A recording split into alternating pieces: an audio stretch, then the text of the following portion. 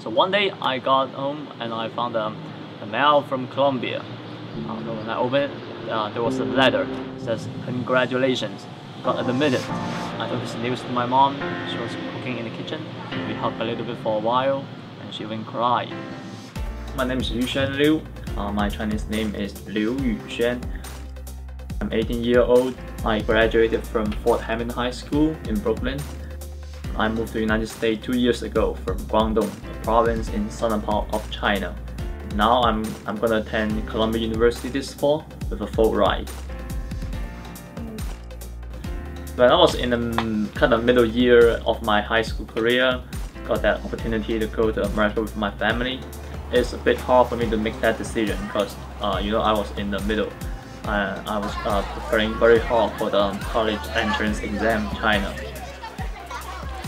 But I felt like it's a great opportunity for me to experience different things, to like make my world broader. So I decided to go to America with my family. America seems like a very open-minded country. It has lots of racial groups, lots of different religious beliefs, and they blend together, like forming a very interesting landscape. So I felt like it's a big challenge for me to get involved with my community.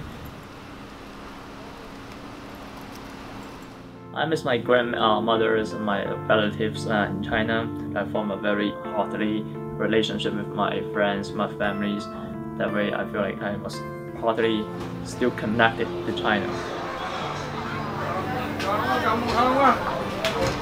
And also the traditional Chinese culture is still like a very attractive part of me, because I feel like I grew up in that environment. I feel like it's my root, so I will keep that root in my mind.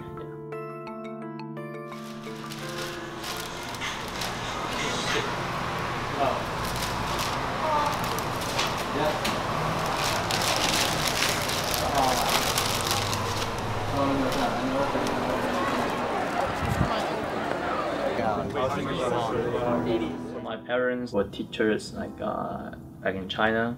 Here they couldn't resume their positions, so they have to like work part-time jobs sometimes. There are stereotypes about Chinese parents.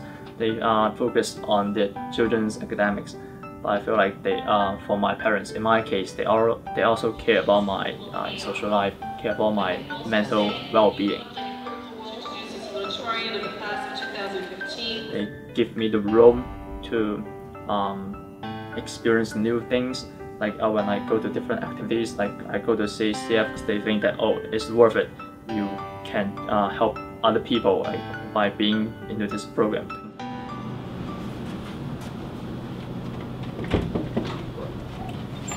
Hey, YuXuan, welcome. I think like my experience in CCF in Asian American Student Advocacy Project is that helped me a lot in like applying for colleges. Something like this. Yeah, run the shopping. Yeah.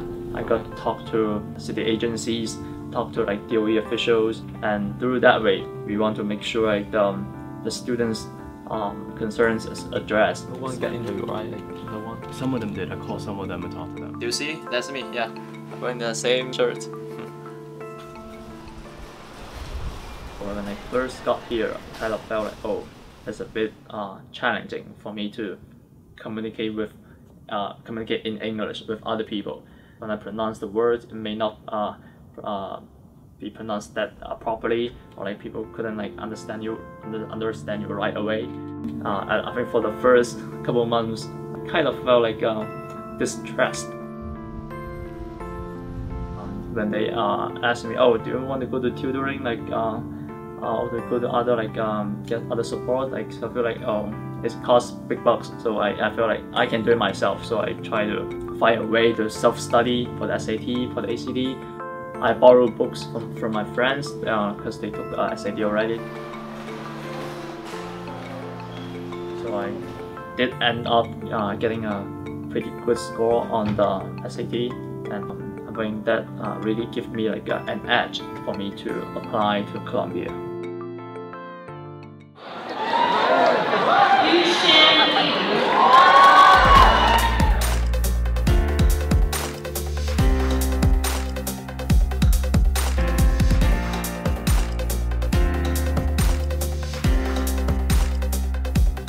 challenges are not like that intimidating.